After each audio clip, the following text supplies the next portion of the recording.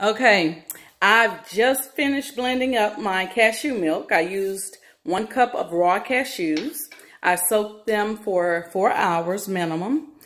And I put them in my Vitamix this morning with some honey, like maybe a teaspoon, a pinch of Himalayan salt, and a teaspoon of vanilla.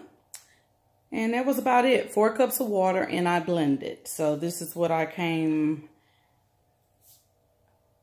up with right here. So I am going to do my taste test live for you guys. I'm putting it in a little shot glass that a friend of mine got me when she went to Hawaii. And it's all in the facial expression. So if it's really good, you'll know because my face is going to tell the story. Let's see. Wow. This is the best milk I ever had in my life. It's good. Wow. I will never buy store-bought milk again. Wow. It keeps good in the fridge 5 to 7 days.